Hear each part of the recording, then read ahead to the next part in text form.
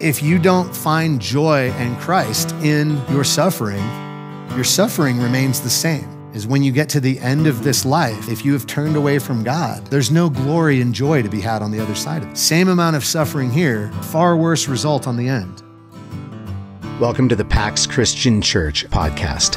We are so glad you've joined us today, and we pray that this message speaks to you, encourages you, and challenges you to live for Jesus with everything that you have. Stick around after the message. We'd love to find out how we can connect with you and be praying for you. Here's this week's message from our Sunday gathering. Happy New Year, everybody. It's good to have you with us today. So glad you could join us here at PAX. I'm really excited for this year. We will be going into more than one book in 2024. If you were with us much in 2023, we spent the entire year in Hebrews up until Thanksgiving. And so we this time are going to start off with James, or as, I don't know if Mandy said it from the stage. You didn't say it. That's okay. In prayer, I threw everybody off because I pointed out that James's name is really Jacob. And actually it's Yaakov, because there's no J in Hebrew or in Greek. And so the languages that the Bible was written in don't even have the letters that we use in English as we translated them. But as we get into this, I want to start off just by reading this and this first verse of James. And I want to talk about James a little bit. And then I think this message will be a good way to help us kick off our year, as well as, the beginning of talking through James. So James 1, verse 1 says, James, a servant of God and of the Lord Jesus Christ, to the 12 tribes scattered among the nations, greetings. Now, like I said, I'm not gonna try to read out the entire thing in Greek, but James's name in the Greek text is Jakobos, which is, like I said, Jacob. It's an iota, an I, and then alpha. And then I'm going to stop trying to remember what the names of all the Greek letters are because I haven't gone through it in a while. But anyway, if you were to transliterate it in English, it'd be I-A-K and then a W thing that looks like an O, a big B-O-S. Jakobos or Jacobos, Jacob. And, but you take Greek, and then if you're not familiar with history, maybe this will all be new. If you're familiar with church history and such, then this is going to sound very redundant and reductionistic. But this was written in Greek because that was the language spoken at the time, and that's who was controlling Israel at the time, were the Greeks. And then the Romans who spoke Greek. Eventually, Rome moved to Latin, and so then everything was taken from Greek into Latin. And then from the Latin, we started getting more and more, languages sprouting out from that, and a lot of English influences. A lot of those languages are founded in Latin, but English is kind of a random melting pot. Anybody who's gone through any sort of English grammar knows that our rules don't make any sense because we used about 40 different languages to figure them out. So, but in this, there's no J. And so even Jesus, his name is Jesus or Yeshua. Depending on if you're looking at the Greek, it's Jesus, and then that same name would be Yeshua in the Hebrew, and which is Joshua, the way we normally translate it. So it's really our Savior, Josh Christ, more than. And then this guy is a little more into his intro here. This is kind of a crazy first line. Can we put verse 1 up again? So James 1, a servant of God and of the Lord Jesus Christ. He's a servant of God and of the Lord Jesus Christ. He's Jesus' little brother. James is Jesus' half-brother. They say half-brother because the Holy Spirit conceived the baby inside Mary, so he only has one human parent. So by Joseph fathering other children with Mary, then they're only like half of Jesus' DNA. It's kind of a weird theological concept there, but James is the half-brother of Jesus. Since Mary was a virgin and was not yet married when Jesus was conceived, any of his brothers and sisters must be younger than him. And depending on the church tradition that you hold to, some people are real adamant that Mary was like an eternal virgin and they were just like adopted or like cousins who were like brothers. And there's no reason in church history or in the text to assume any of those things. But James is Jesus' little brother. Now, I just want you to think, who's got siblings in here? Okay. What would it take for you to believe that your sibling is the Messiah? So many things. Like I remember what a significant moment. And now, granted, like Paul says in one of his letters at one point, he goes, I am the worst of sinners. And I feel like I can really identify that with that when I talk about when I look back on my childhood and really up till I was like 19, with the way I treated my brother and sister. I'm the oldest of three, and my brother and sister, at one point, I was a kid, but my brother was 5 years younger, and so he was a much smaller kid. I actually kind of punted him down the stairs at one point. Like I was not a nice brother. I don't think I ever broke a bone, but I did get mad at him playing Tony Hawk Pro Skater, and I punched him really hard in the arm, trying to give him a dead arm, but I kind of dislocated his shoulder, and he ended up getting shoulder surgery about 10 years ago, which was like 20 years after it happened. But I mean, like I was a pretty mean, pretty bullying older brother. I was not nice. That is a confession of sin. I'm not saying you should be like that. I'm saying there's grace and the Lord has transformed me. But and I'm not saying Jesus would have been that kind of older brother. He would have been a perfect older brother, which in some ways is just as bad to deal with. Like, why can't you be more like your brother? Like, are you kidding, Mom? He's literally the Son of God. What do you want me to do with that? But to go from those kind of dynamics that are just inevitable in the comparison, in the being around, in the like, oh yeah, sure, we have this perfect, like everyone thinks, they have the one golden child, like we literally do. It's not me. Like, to grow up in all of that, to be convinced. It says when Jesus went back home in the Gospels, when he went back home, there was so little faith. They wouldn't even let him do any miracles or healings, that he was only able to heal a few people because nobody would trust him and come to him in faith to let him heal and pray over them. I mean, like even his entire hometown rejected the idea. They just looked at him and went, isn't that Joseph's son? Isn't he the son of the carpenter, the construction worker? Like he's not the Messiah. Josh, the construction worker, is not the Messiah. That's definitely not it. But he was. When God got a hold of me and Jesus transformed my life, I started bringing my little brother when he was in high school. I started bringing him to a Bible study for college students. And I remember one night as we were chatting kind of behind the car, even though we were getting in the same vehicle, we were just standing behind the truck like you do, talking in the parking lot because, and he just kind of opened up saying like, man, like no matter how bad you treated me, like I always looked up to you a little bit, but like it just like I felt like somehow it was my fault that like it never, our relationship was so hard and I wanted it to be good. I wanted to, be acknowledged and loved by my brother. And I feel like that was so difficult. And the way you treated me made that so hard. But I see what God's doing in you and I want that. And I'm excited that not only that you're being saved, but also that like we can be friends and that we can have a relationship. And that broke me.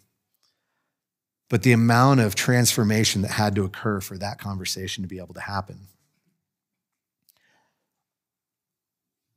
Knowing how people in general received Jesus, it's a pretty significant miracle and testimony of who Christ is, that his little brother becomes one of the pillars of the church.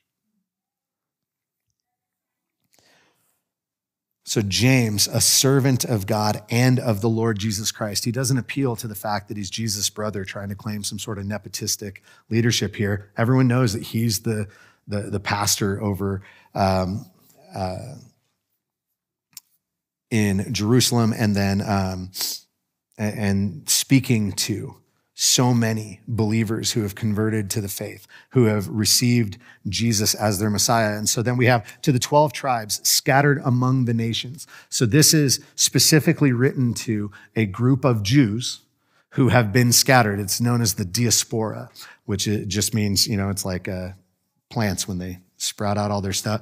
They send out all the seeds or the spores all over, like a mushroom, except fungus sounds like a weird way to describe the church. So, but it's that kind of thing that in the various times that Israel had been conquered, one of the results that kept happening is, like, if you read through the chronological Bible plan with us this year, you'll get to it eventually, where Israel is going to be conquered multiple times and they will be sent into exile. They will be sent all over the place. They keep getting kicked out of their land. They're taken away as slaves. They're taken away as captives of war. And sometimes it's so brutal where they live, they move somewhere else. And so there are Jews who are starting to live all over that region of the world. And James is looking probably mostly a little bit north and west around the Mediterranean, and maybe south and west as well. Not so much east. I mean, they were heading east as well, but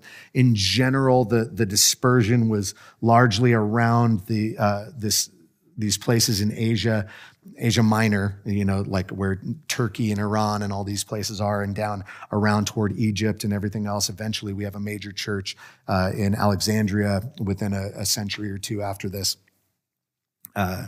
And then, of course, all the way around to Rome, which is in Italy, which I don't know how familiar with geography you are, but that would put it halfway across Europe.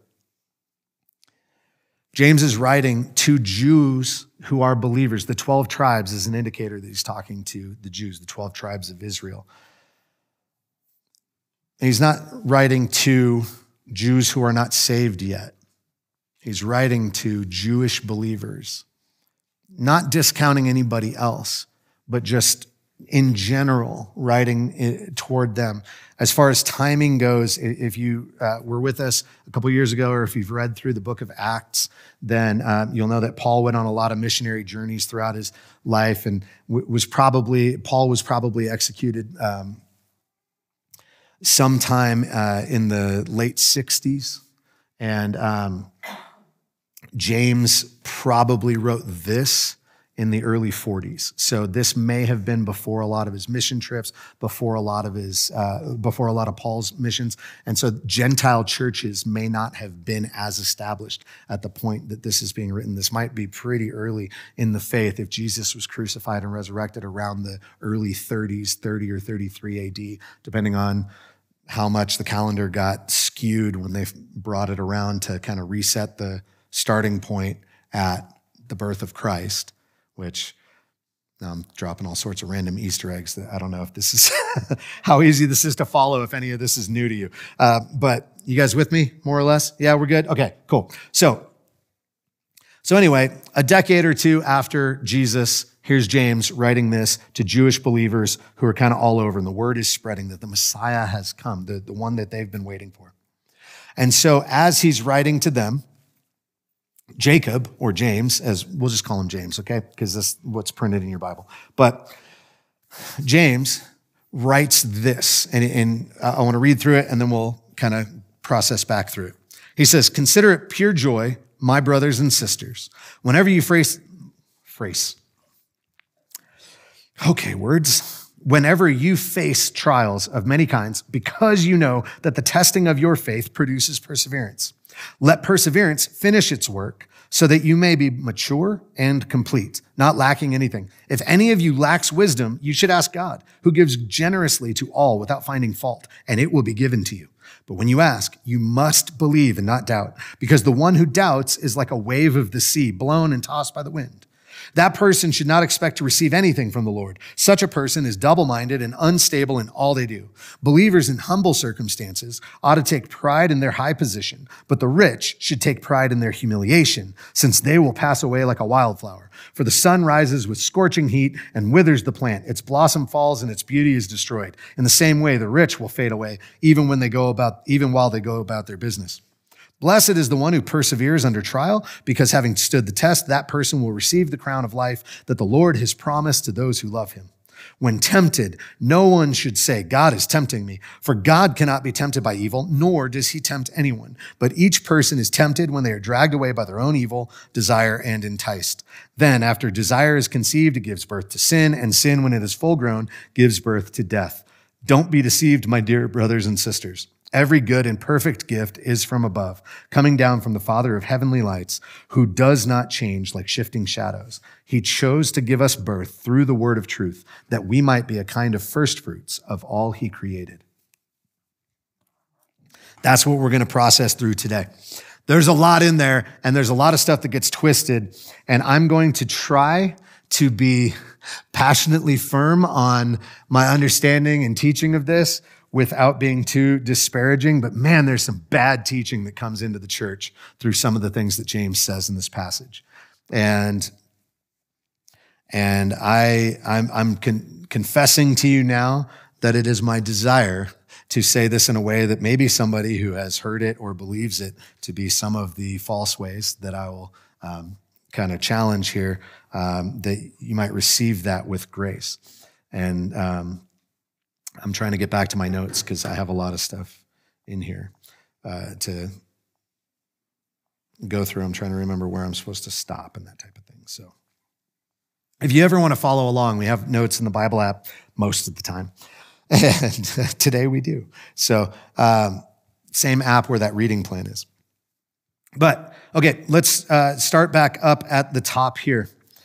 Consider it pure joy, my brothers and sisters, whenever you face trials of many kinds. And now, having just read through it, you've heard the word trial a bunch of times, and you've heard the word temptation a bunch of times. They come from the same root. So trial and temptation are closely related, if not just variations of the same thing.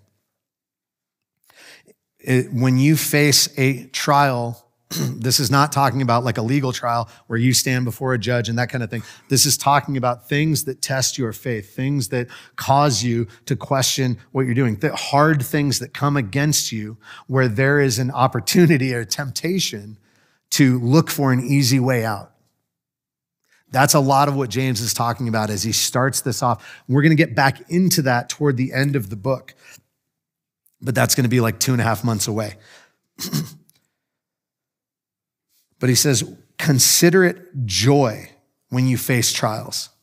Not, man, I hear you and that's really hard and like, gosh, why doesn't God show up? And if you've been reading the reading plan with us right now, like Pastor Mandy said, we started off in Genesis, we got right past the flood and the Tower of Babel. And then before we get into Abraham's story, we break out and we jump into Job. And we're going all the way through Job. And there's like 42 chapters of that. So it takes a minute. It's going to take us a couple of weeks to get all the way through that.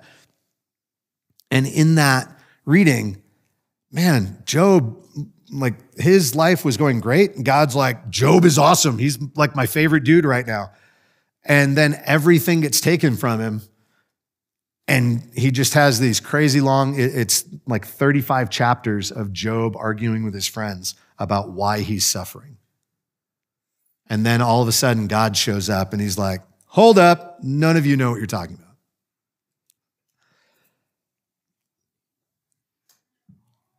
Job, when he first encounters his tragedies, says, even though he slays me, yet will I praise him. Even when his wife goes, you should just curse God and die. I've seen the joke that, that was Satan's worst judgment against Job, was leaving his wife there. Took everything else, left his wife, because her whole thing is she looks at his situation and goes, you should curse God and die. Like, that's rough, man. Like, she doesn't even have your back on this. It's kind of a joke. My wife's giving me a look. I'm not saying that all wives. I'm just saying, in particular, I think she's here listening to Satan more than God in that opening scenario there. But Job's initial response is praise, even in the midst of that, even when everybody's telling him, you should just curse God and give up on this whole thing. His response is praise at first. Read through the book with us. He goes on a bit of a journey. Unanswered grief will do that to you. It's a rough time. But James says, hey, my brothers and sisters, when you face trials of many kinds, consider it pure joy or complete total joy.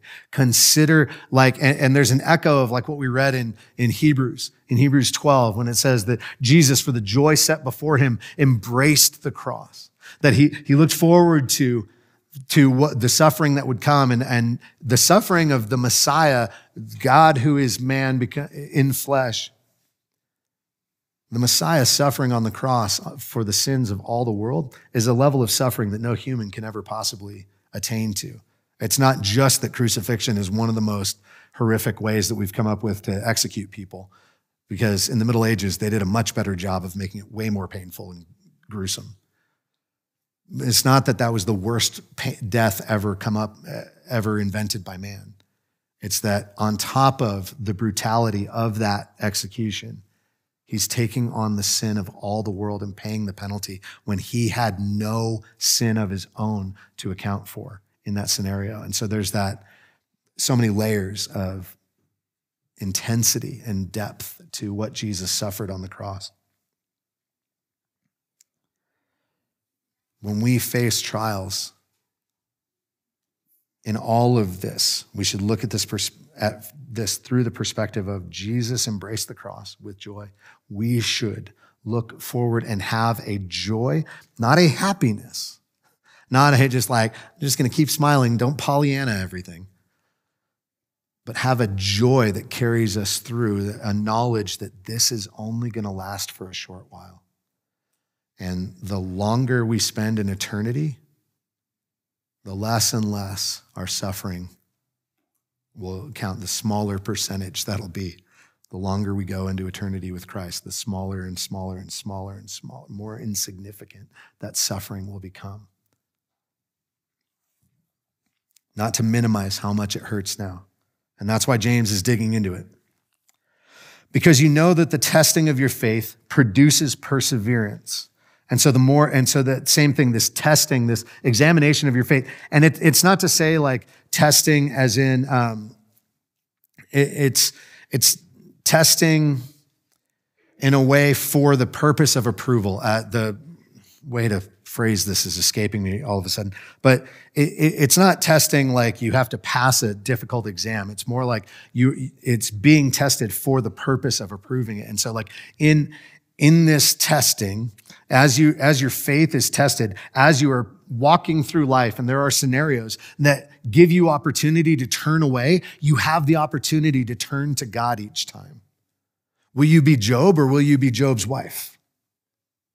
Will you turn to God no matter what is coming your way and say, and yet I praise you, Lord, because you are good, and I know when this is over, I'm still going to be with you. But if you turn away from him in those times, if you reject the Lord in that pain and suffering, not only does that suffering still continue, it's like, there's a meme joke going around that's a little crude but really funny. It says, if you don't find flatulence amusing, you're missing out. You have way less humor in your life, but the same amount of flatulence. If you don't find that amusing once in a while, then you're skipping out, but the other part of it's the same. You still have to deal with it. It's just whether or not you're finding, a moment of hilarity in it. If you don't find joy and Christ in your suffering remains the same. You don't turn from God and have less suffering.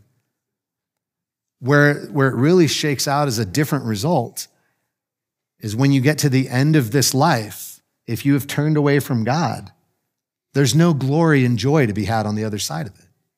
Same amount of suffering here, far worse result on the end.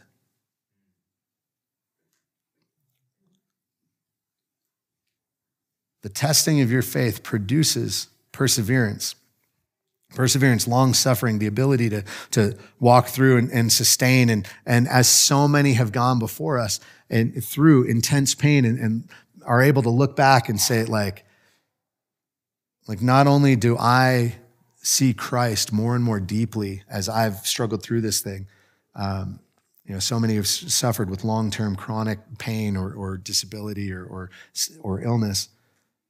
Have said, I find Christ more and more deeply in this pain and suffering. But then they're also able to turn that around and in their own perseverance, share encouragement with others that like, hey, you know what? God will get you through this. He's getting me through this. And at the end of this, I know where we're headed, and it's glorious, and there's no more of this. That's a pretty incredible place to land. And so he's saying, let the perseverance finish its work in you so that you may be mature and complete. And that he's speaking of the process of sanctification, which is never fully complete here, but it's moving us toward that. And the closer we get to it, the better. The more we are moved toward maturity and completion, the better. The better it is for us, the better it is for our witness to this world, the better it is for the church the body that we're involved in, the better it is for everybody. If any of you lacks wisdom, you should ask God, who gives generously to all without finding fault, and it will be given to you. That feels like a little bit of a hard left. Yeah? Like, hey, let the perseverance bring you completion and everything. By the way, if you lack wisdom, go this way. Like, now it's starting to feel like Proverbs, where it's just like dropping one-liners, It's like sometimes if you read the book of Proverbs, you picture Solomon like writing on like strips of papyrus, and just like kind of tossing them around. And at some point a scribe came along and collected them all and like put them in. It's like, I don't even know what he was talking about, dude. Like, these ones are all about wisdom. Put them there, But James is still on topic.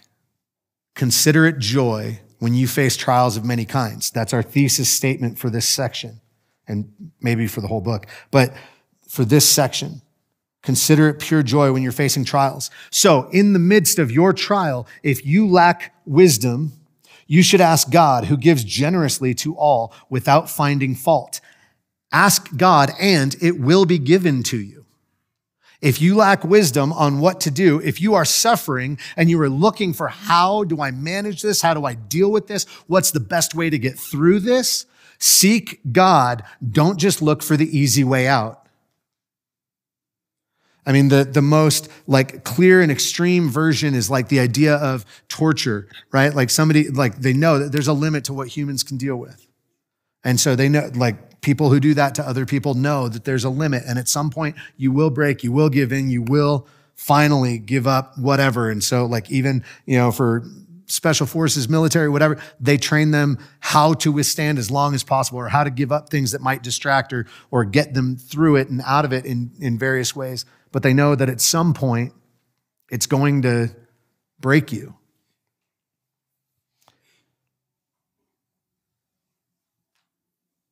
But there is, when it comes to the temptation to seek ungodly means for delivering ourselves from our pain and suffering, there is never a scenario where we have the green light to abandon God and to reject him and turn away from him. If you lack wisdom on how to manage this in a godly way, whatever crisis, whatever pain, whatever suffering you're facing, if you lack wisdom on how to get through that, seek the Lord. He will give you the answer. You might not like the answer, but he will give it to you. That is a promise given here by James. Filled by the Holy Spirit, writing this to the church, sending it out broadly. Hey, people, as you are out there suffering, and this is written to, again, people who are not in Judea anymore because they've been conquered and taken away as captives, or they moved out because of persecution, and where they live, they face persecution. And now, even as people who are Jewish, facing persecution in other lands. On top of that, now they are Messianic Jews. They are Christians who have become followers of Christ, the Messiah, which split Judaism. All these people who have been following the same God, the same faith for centuries, millennia at this point. Now faced with this separation where some of them go, hey, Jesus of Nazareth, who was crucified in Jerusalem recently, he's the Messiah. And a whole bunch of them going, absolutely not. We should kill that guy for saying it. And so it's like a persecuted people and then like the persecuted subsect of those people. It wasn't a very popular idea to be a Christian. It wasn't very popular to be Jewish, and then it was less popular to be a Christian. When they're suffering, when they're going through whatever it is, If you lack wisdom, ask God. And then he says this, but when you ask, you must believe and not doubt, because the one who doubts is like a wave of the sea, blown and tossed by the wind. And here we run up against one of those things where people will often take that and twist it and turn it into a, you're not saved if you have any doubts. And that is such utter nonsense and such a toxic twisting of the scripture. That's not what James is saying. He's talking about asking in faith. And he's saying, essentially, if you're just giving lip service to God, he's not interested in just showing up for you just so you can have like your magic genie that you like rub the bottle, get the thing, and then move on with your life as if God never happened.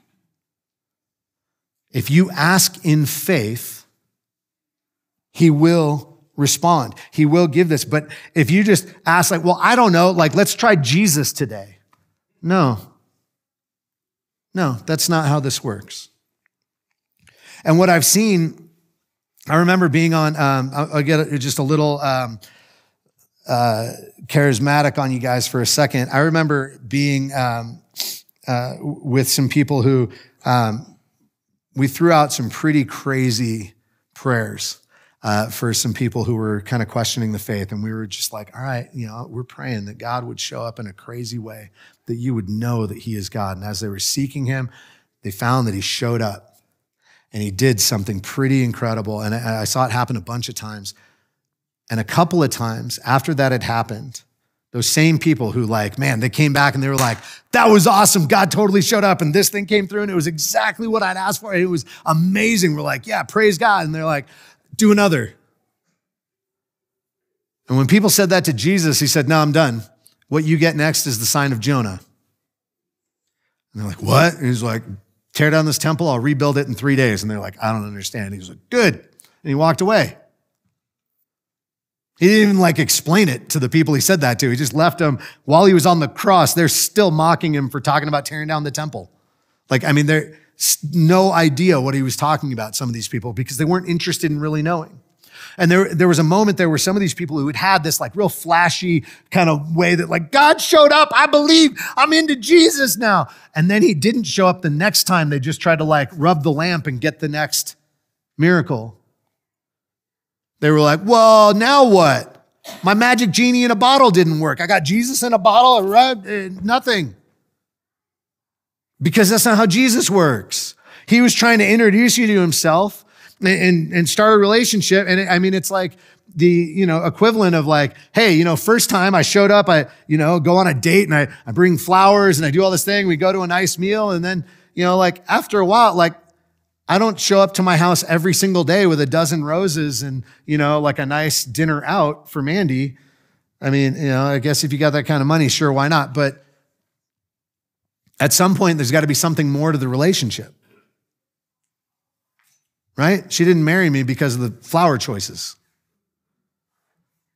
There had to be something more to that relationship. If you're not interested in the relationship, like the flowers and dinners ain't going to get it. If you're not interested in knowing Christ, you don't just keep getting all these free miracles. He's not here to deliver you into your own stupidity again, into your own rebellion again, into your own sin, into your own, oh, I got a magic Jesus card that I just pull out and I get what I want once in a while. The person who doubts, who asks and seeks the wisdom of God, but is not believing in God is not believing in Jesus, is not seeking Christ, is not seeking true relationship and guidance from the Lord, but just wants a way out and goes like, oh God, what do I do? It's like the joke, like as long as there are tests in schools, there will always be prayer in schools. Like, well, yeah, probably, but also like that doesn't make everybody a Christian. Just because they got so hyped up and despair. Now, some people do. They go, I need Jesus, and they pray, and God shows up, and then they're like, all right, yeah, I'm into Jesus, man. Like that was, and they recognize it not for the like, hey, he came through and I wanted a fancy thing, but the reason they turn and stick around is they see beyond that to, my Heavenly Father cared enough to show up in that moment. I want to know him so much more. I want to see what it looks like to be in relationship with him, to know him, to be loved by him, and to spend my life loving and serving him. And that's a beautiful thing when that happens. But for those who just want the next miracle on call, Jesus is not Netflix. You don't just get the next on-demand thing. That person who treats Jesus like Netflix, just skip intro, next, should not expect to receive anything from the Lord. Such a person is double-minded and unstable in all they do because they're not here for Jesus. There's not a stable faith that's being built. They're just here to reach out to whatever seems like it might work in any moment. They're just grasping like this. And one time Jesus showed up and they're like, oh, okay, we'll go back to that one a couple of times. But they're not really, as soon as Jesus doesn't show up, they're off to the next thing. They'll call on Buddha or, the Muslim version of Allah or whatever else. And they're not interested in actually knowing Jesus, the one who saved them. So, still with this in mind, believers in humble circumstances ought to take pride in their high position. I thought pride was a bad thing. It is. But you should rejoice and take glory in your humble position. If you don't have anything, man, I can't wait until we do mission trips. Maybe this year, we'll see. I can't wait until we do mission trips as a church. But I will say right now, and I'll say it again and again and again and again, and I'll say it while we're there and whatever else. I had a conversation with a dad who wanted me to bring his kids on a mission trip. And he was like, I really want to send them because I want them to get some perspective and feel better, recognize how much they have. And I was like, that is such a diminishing and dehumanizing way to go on a mission trip. Let me go see these poor people so I can feel good about myself. I want to go see poverty so I can recognize that I don't live in poverty. Now, there's some valid perspective in recognizing that. And at the same time, there's a weirdness there because I can go do that and come back, but that doesn't mean all my bills are suddenly paid just because I saw somebody who's more poor than I am. That doesn't mean that suddenly every financial issue that I might have here is not an issue anymore or not a problem. It doesn't mean that all of my outgo, for all of my expenses in my life suddenly come out lower than my income. That can still be a problem even here. There's plenty of people. That's why we support an organization that exists solely to help people fish. It exists to help those who are under-resourced, even all the way down to, they have homeless and rehabilitation and halfway homes for people coming out of jail and prison. Because we recognize that, America's a rich country, and at the same time, there is poverty and hardship here as well. When we go somewhere else, my goal for you, if we go to the most poor, poverty-stricken ghetto neighborhood that we can find, I can't wait for those who come with us to experience the joy of believers who have nothing but Christ, and they worship him harder than you ever thought of doing. And it is a challenge, if you're willing to see it, it is a challenge to your faith to recognize man, how often do I sit here and praise God with joy because something went well in my life? And then I see this person who literally has nothing, praising God like I have never been willing to, dancing before the Lord like David danced, just crying open, they got nothing else, but they have God and they rejoice and that take pride in your high position, that you have nothing in the way of fooling you into thinking that there is some qualification in your own life that has tricked you into believing that you have earned your salvation. No, you look at that and go, it is nothing but Jesus. I got nothing. Obviously, it's nothing but him. And then James turns it around and says the reverse of that is true. But the rich should take pride in their humiliation. Look at that and go, if you think you have a lot or you want somebody else to have a lot, you come with me and we will go to places outside of Tijuana where there's a shanty town between Tijuana and Tecate. And we will go and see places where homes with children in them are 4 corrugated roofing panels tied together with string and wire with a plastic roof that leaks, with no plumbing, no electricity, no water, and see the joy and shock on people's faces when you bring them free water. And see those people love and praise God like you wouldn't believe, and recognize the humiliation of, wow, and all my stuff, I don't even give God thanks for everything I have. When was the last time you praised God because you turned on the faucet and it was drinkable?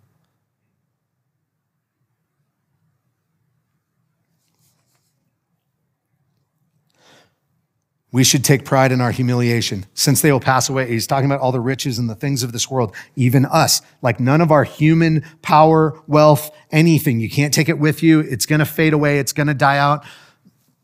Every rich person back in history, like their legacy does not endure, except that we talk about them, usually because they were horrible. But we just talk about things that they did. The sun rises with scorching heat and withers the plant. Its blossom falls and its beauty is destroyed. It's going to happen to the rich and all of their stuff too. Blessed is the one who perseveres under trial, because having stood the test, that person will receive the crown of life that the Lord has promised to those who love him. That doesn't mean you're literally going to get a crown. We won't have a crowning ceremony in here. He's talking about this award, this authority and reward and award of status and authority. We get to inherit the kingdom alongside Christ, and that crown of eternal life, it comes as those who believe in him, as we persevere even under trial. And even more, I'll tell you what, your testimony means a lot more when life is hard and you follow Jesus than it does when you sit there. If Jeff Bezos sits around and he's like, look, I'm just blessed because I follow the Lord, man. Like, yeah, that testimony doesn't really hold that much weight. Like, I'm not impressed by that one, but man, Johnny Erickson Tata, a lady who was in a wheelchair for decades, serving the Lord, and then using that as a way to recognize, like, hey, they did like mobile missions where they did wheelchair mobility, these off-road wheelchairs all over the world and all this stuff, and an incredible testimony, incredible ministry, an incredible faith in that woman. Her testimony is powerful, because of the way she trusted God, even in a life-altering circumstance and ongoing pain and difficulty because of that. When tempted, and so this is going to bring us to the end, and this is going to be where we're going to focus in and consider life as we lean into communion, as we prepare our hearts for communion. All of this so far, consider it pure joy when you face trials of many kinds, when you face temptation to turn away, when you face hard things that would distract you from or call your attention and desire toward finding an easy way out. Consider it joy and pursue the Lord and seek God for wisdom in what to do and how to manage it. When tempted, no one should say, God is tempting me. When you're looking for it and you're going like, well, one way out is I could start dealing drugs. I can do that. Like meth is pretty, quick cash, I think. That's what I saw in Breaking Bad. I'm pretty sure I could do that. I can cook blue plates of crystal stuff. Pretty sure I can make sugar cookies. I think it's the same thing. That's not true. And you shouldn't go, well, God gave me that idea. No, he for sure did not. God cannot be tempted by evil, nor does he tempt anyone. It's awesome that we're reading Job right now as we're starting this, because you see, even in all the things that are happening to Job, God allowed it, but he didn't cause it. And he didn't sit there and go like, hey, Job, what else might turn you away from me? Come on, do it. Turn away from me. Let's try it. God is not tempting you to sin. God cannot be tempted by evil, nor does he tempt anyone. But each person is tempted when they're dragged away by their own evil desires and enticed. Then after desire is conceived, it gives birth to sin, and sin, when it's full grown, gives birth to death. We have this sin cycle of temptation and sin, and this literally fits like everything we do ever. It starts with temptation. There's things that we want. There's a situation that we want something better in, whether it's you're feeling bad about yourself and you're looking for some way to cope with it, whether you're looking at your difficult circumstances where maybe you're looking at your checkbook and you're going like, I don't know how the bank number here and the bills that are pending are going to line up. What can we do? You know what we could do? We could go, I saw, like the neighbor had a pretty nice stereo system go into the house at Christmas. I bet, they're not home all day. We could go figure that out. That is not the Lord providing a way for you to deal with your financial issues. Like suddenly I realized I could rob a bank. No. When you are feeling down, whether it's because of real loss or grief, whether it's because of difficult circumstances or brokenness in your life or the lives and relationships around you, looking for cheap ways to fix it, trying to get drunk so you forget about it, trying to get high so you don't have to think about it, trying to pursue ungodly relationships and lust and all of these things so that you can have moments of pleasure that'll make you feel better for a minute. Those things are not from the Lord. Those are not the way to do it. And when those temptations enter your head, if you allow that to entice you, to draw you in, to become preoccupied with it, if you begin focusing and dwelling on it, temptation will hit. Jesus was tempted. There are ways, and literally, like that's the first thing Satan says, right? Like the whole temptation there is like, let me provide for you a shortcut, a way out of what you're currently going through. You've been fasting for 40 days. Why don't you turn this rock into bread? If you're really the Son of God, like you could pull that off, right? And he's like, I'm here fasting to draw near to God. To turn a rock into bread and consume that would be the opposite of what I'm doing right now. It would be shortcutting this whole process of turning to the Lord and sacrificing my own well-being and comfort for God so that I can draw near to him. That would be that would be rejecting the presence and power of God in my life. If we get preoccupied with that idea and get stuck into it, the desire, it's like conception. It's like forming, and now you have something growing. Like that desire, it's now being dwelt on and grown and fed. I have it in the notes here, a little more detailed thing. It becomes ritualization, where we start processing how we might do this and getting focused on that.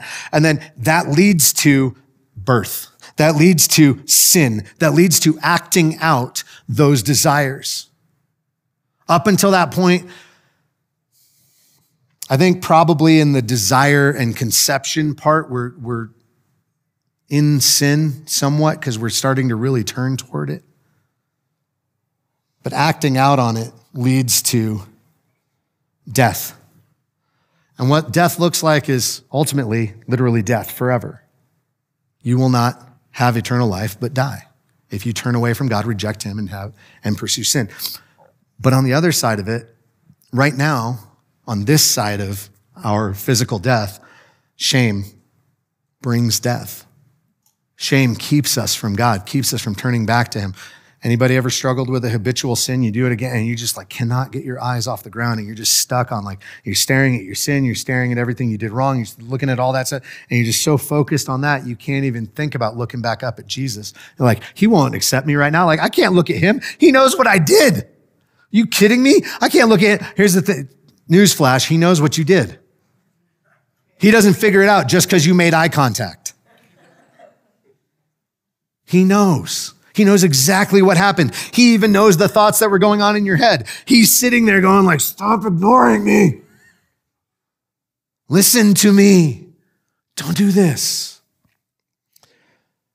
And shame leads to pain, leads to isolation, leads to more sorrow and suffering, which then leads us to look for more shortcuts to get out of it. If we will not turn to God, we continue turning to those other things, and it becomes a downward spiral that resembles more of a toilet flush than anything else in our lives.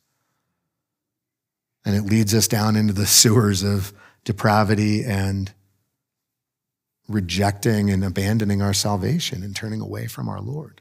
It brings death in our lives. As we start this year, I think one of the most powerful things any of us can do at any point in our life, but just, hey, it's new year, new resolutions. Turn to Jesus.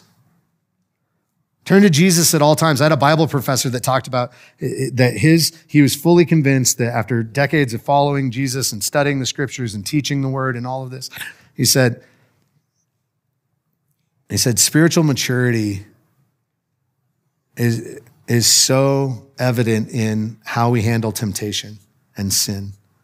Repentance is a key element of dealing with sin in our lives, but it's not just about repentance after we've sinned. He said, if we get in the habit of turning to God, if we get in the habit of rejecting shame, as we become more mature, as we continually reinforce the idea that the grace of God is sufficient for us, even when we sin, then what we start finding is, I sinned, I repented and turned to God, and that's what repentance is. Repentance is, I'm facing this way, I'm looking at my sin, I'm looking at my shame, and I turn away from all of that, and I turn back to my Lord and Savior. I turn back to the cross. I turn back toward the only one who can save me and truly deliver me from this. And I look to him, and now I go, oh, I don't need any of that stuff. And also the shame goes away too, because the devil's got nothing on me if Jesus already knows about it.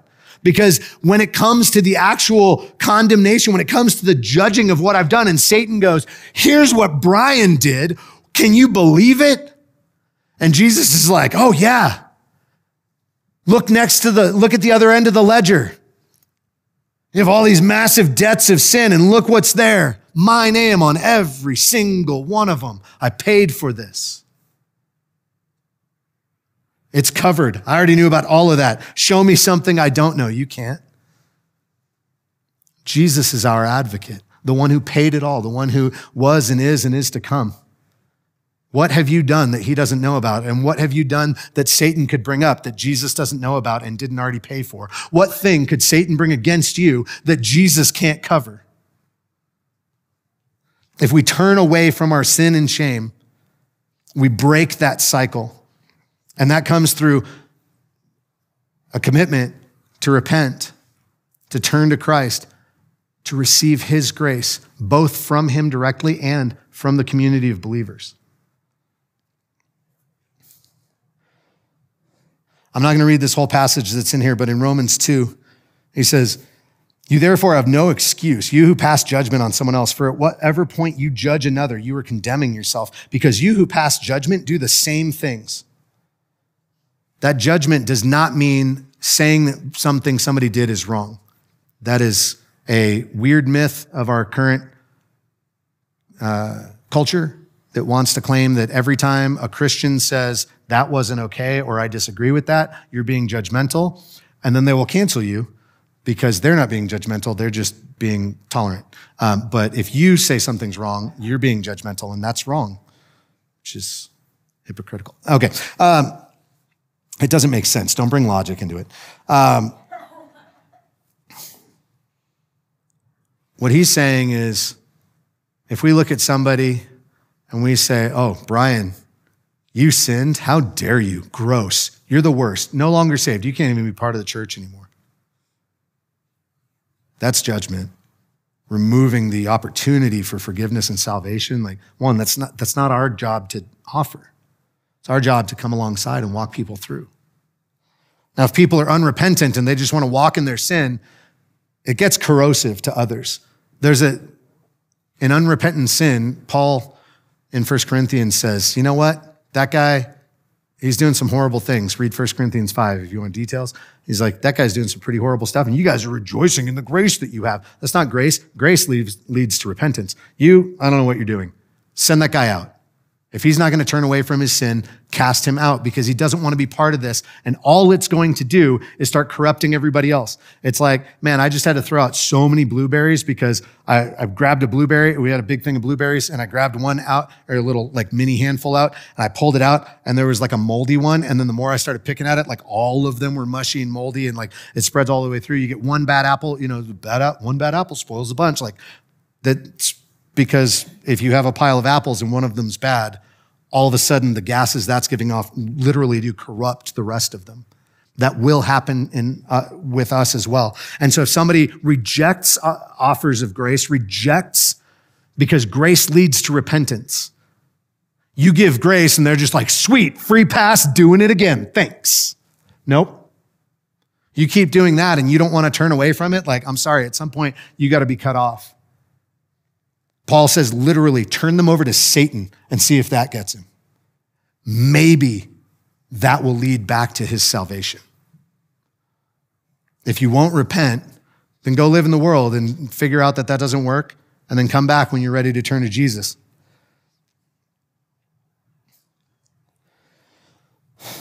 Now that we know that God's judgment against those who do such things is based on truth, Romans 2, verse 3. So when you, a mere human being, pass judgment on them and yet do the same things, do you think you will escape God's judgment? If you're going to condemn and remove the sacrifice of Christ from other people, you're going to suffer the same thing. Do you show contempt for the riches of his kindness, forbearance, and patience, not realizing that God's kindness is intended to lead you to repentance? 1 Corinthians 10, Paul again doubles down on this and says, so if you think you are standing firm, be careful that you don't fall. No temptation has overtaken you except what is common to mankind. And God is faithful. He will not let you be tempted beyond what you can bear. But when you are tempted, he will also provide a way out so that you can endure it. How many of us have heard the twisting of that God will never give you more than you can handle? That is not what the Bible says. It's an unbiblical nonsense thing that makes you feel like, God saves his toughest battles for his strongest soldiers. So yoked. Like, no. Humiliate yourself. Be humiliated. Be humble. Turn to the Lord. He will get you through it. And he won't allow you to be tempted beyond what you can bear, meaning there is no temptation where you are justified in embracing your sin. No matter what it is you are facing, turn to Christ.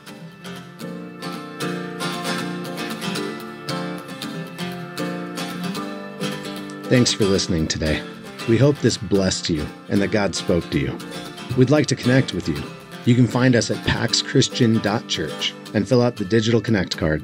Or find us on social media as PAX Christian Church on YouTube, Facebook, and Instagram.